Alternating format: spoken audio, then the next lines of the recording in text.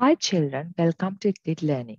So this is the grade 6, chapter 6 workbook activity video. So if you haven't watched my previous videos, there are two playlists, like one for the textbook activities of a textbook for the grade 6, and the other playlist is for workbook activities. So please watch them from the beginning because this is the 6th chapter. And if you haven't still tried this exercise, please pause the video and try it first and then only watch the video. Please don't copy the answers directly from the video and write it because that is not going to give any value for you, right? Okay, let's start. Using the internet for collecting information and communication, right? So in the first one, activity 6.1, they're asking to explain what is meant by internet, right? So I hope you remember about network, right? Network can be like one or like two or more computers connecting to each other, right? So it can be wired, it can be wireless. So if you connect those kind of networks, right, together, then we can have large collection of computer networks. So internet is the largest collection of the computer networks, right? So it is made up of a large number of computers and computer networks. Okay. Explain what we mean by web browser and search engine. So a lot of students have this uh, conflict sometimes. So web browser like Google Chrome, Safari, Opera, uh, Firefox, so those things are used to open a web page or a website on the internet. Right? To browse internet, we need a web browser, right? And search engine is a bit different. It's like the Google, Bing, right? So it's a software that can be used to find information on the internet. Right? So Google and Google Chrome are two different things, right? So using a search engine, you can search things. You can just type what you want to find, and then it will suggest you list of websites relating to that, right? So then they're asking, write down popular web browsers, right? 5 popular web browsers, Google Chrome, Microsoft Internet Explorer. Now we have Edge, right? Edge browser, Mozilla Firefox, Apple Safari, and then we have Opera, right? These are the logos of those browsers. So have an idea. So this is Mozilla Firefox, Google Chrome, Microsoft Internet Explorer, Apple Safari, Opera. So have some idea about the logos as well. Okay, fourth one. So here, if you have internet facility in the school lab or at home, you have to do this, right? You have to open Google search engine and type education websites, and they're asking to write down the first 5 results, right? So you can do it yourself. So I have used the Firefox browser and I have typed www.google.com. So my browser, web browser is Google Chrome, but this is my search engine. Okay, so I will type education websites, right? So these are the results I got, right? So you can copy. Sometimes be careful, like there are ads on top of the results. But here, yeah, I am getting few results like this. Now I'm not getting Sri Lankan ones because I didn't include it because that's not mentioned in the question. So if you type education websites in Sri Lanka, then you will get some different results. Okay. These are a few things I got. So it's not about Sri Lankan mostly. That's how, based on what you type, only the results will be coming, right? Then in the 5th question, imagine that you need to look up information about mammals living in your surroundings for activities in a science subject. So prepare the keyword list of keywords, right? So you can type mammals, mammals in Sri Lanka, right? Mammals examples, right? In the images section, you can search, right? Mammals characteristics, mammals interesting facts, right? Mammals list, right? Mammals categorizations. So like that you can, because they're asking a list of keywords. So I have mentioned few of them, right? Next one, activity 6.2. Prepare a list of services available on internet, right? So in the internet, there are so many services available, right? You have World Wide Web, that's the most common service which is available, where you can find so many resources, right? And you have email, you have social networking like Facebook, Instagram. So you can share media, right? You can use e-commerce, right? That means buying and selling using internet. Video conferencing, like earlier days we had Skype, but nowadays we have Zoom, Teams and all. And instance messaging, right? Even WhatsApp is a instant messaging. So remote access, that means remotely you can, like remote desktops, if you have used, so you can remotely log into, even now using Teams, sometimes you can give the access of your machine to somebody else who is connecting remotely. So that person can connect to your computer and like troubleshooting and all these things can be done, right? So divide the students and they're asking to fill this up, right? You can do this in the school. I have done a few examples for you, right? Uh, so like this. So for example, your service, I'm using the World Wide Web, right? So what are the threats you can have, right? So viruses, right? So how you can protect it? Ways of safeguarding means how you can protect it from that, right? One thing is you can install antivirus guard. So it will scan all these sites always, and they will detect if any harmful viruses and those things are there, right? And do not visit unsafe websites. Do not click the ads, especially when you go to different sites. They will come up as like pop-ups and ads and all these things. You have won some lottery, click here, like that. So don't click them, don't visit unsafe websites. And in when you're using World Wide Web, it's very important to know there are so many illegal things happening and so many frauds are happening. So never enter your sensitive information to unknown sites, right? So for example, now think you visit for some site and you click some links, right? And then it goes to some page which is very similar to your bank details page, or some kind of very similar to your Facebook login page, right? Creating something like that is very easy, right? For example, now you click a link and it goes to something very similar to the Facebook login page. So you are there. You have to provide the credentials. So you put your username and password, but it's not the real Facebook. What they do is they are doing a fraud and getting your credentials, and then they will access your real Facebook profile using that.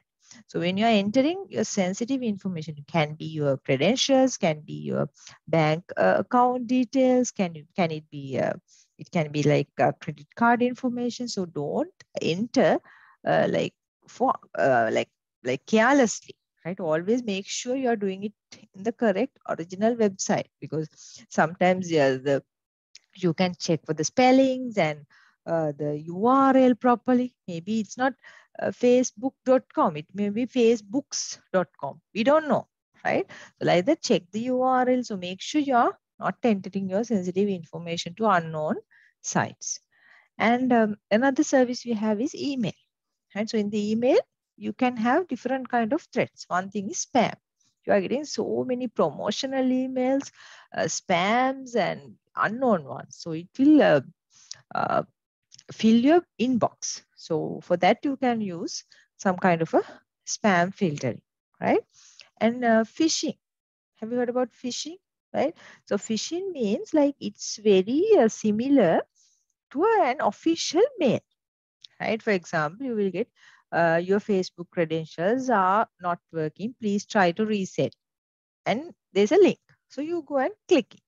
So it will go to something like Facebook and you enter the credentials, similar to the earlier one I explained. So then it will take all your credentials, right?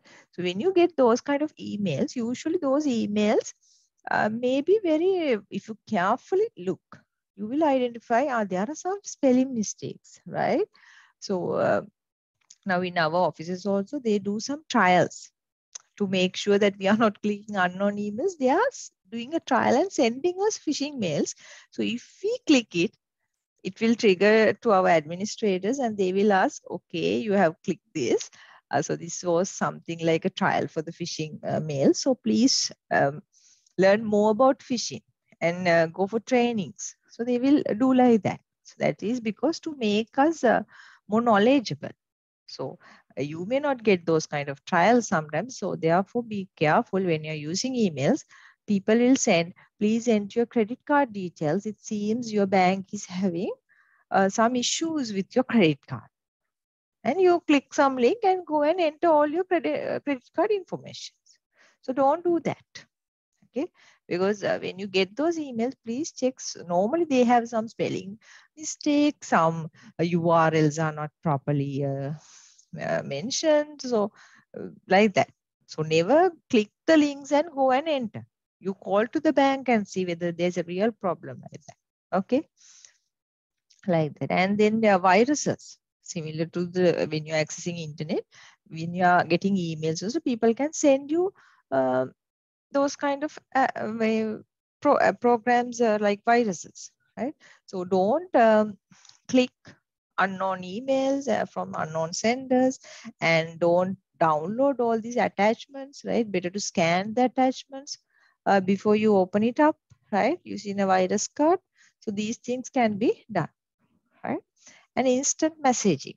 Like, okay, in the Facebook, we can chat, in the WhatsApp, we can chat, right? There are so many applications where you can do this uh, instant messaging, right? So one thing is like abusing, like harassing, bullying, right? So a lot of problems are especially with the teenagers. Now you are a bit small for that, but not sure, right? At the age of like 16, 15, this age. So it's very vulnerable age, right? So because now if you have a friend at school, you know that person, right? You physically know him. You physically know him, and you know about him, at least where they live, which school they are, like you know something at least. But virtual Facebook profiles or virtual profiles, social networking profiles, anybody can maintain, right? Even now, think person who is age of 50 years old can act like a teenage girl. Can't that happen? Yes, can happen. They can have some photos and create just a virtual profile. So don't like connect or don't add those people as friends. If you don't know somebody physically, don't try to add uh, them into your profiles. Now I know some people, they in the Facebook, they have like 2000 or plus friends, right? But if I ask whether you know how much you know, like it can be like very less than 100 people. So in my profile, each person in my profile, in my Facebook profile, I know, right? I never add somebody which is unknown, right? Even sometimes I have mutual friends, but if I don't know that person, I'm not adding. Why? Because for what am I going to edit him or her, right? So no point, because if I physically know somebody, if I meet him, if he's one of my school friends or office friends or university friend or somebody, my relative or like that, then I know that person. So then only I'm adding. I never, so I have like around 400 odd friends in my Facebook. So all of them I personally know, right? At least I have met them once, right? So that's why please don't add unknown people and don't start unnecessary relationships with them, because later those things can be big problems, right? And like abusing, bullying, harassing, those things can be happen. So please inform your adults and report the relevant authorities if somebody is going to harass and all. Please keep some evidence also with you if those things happen, right? Another thing is like personal information disclose, right? So don't reply to unknown messages, like people are sending different things. So don't respond back, and never disclose anything sensitive and anything like private for you. And I know a lot of people, uh, if you see news, you can see this thing, right? right? You also girls are sharing their naked photos, and those things are unnecessary problems, right? So don't disclose or don't send any of your personal things or any sensitive information using these kind of applications, right? Spam, right? Again, in the instant messages also we can find this spamming. Spamming means you get a lot of unnecessary thing, promotional messages, emails, and all these things. We call it a spam, right? Not relevant for you. So if you get so many spam, what will happen is your inbox will be failed and your important messages will be missed, right? That's what can happen. So for that also you can have spam filtering, right? And if somebody is like regularly bothering you, like you can block those people, right?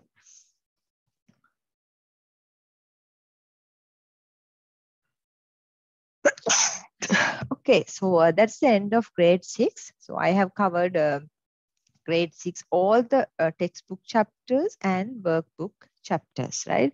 So hope you learned a lot of things. And if you haven't still subscribed my channel, please do subscribe and press the bell notification also, because I'm planning to add some more for this channel. And be with us like grade 6, 7, 8. You can follow us until your O levels, right? So that is my target. And if you learn something, please share with your friends also, because a lot of students personally also contact me and tell that they learn a lot of things, because it's very hard to find proper classes and proper teachers for this subject, right? So yeah, thank you very much.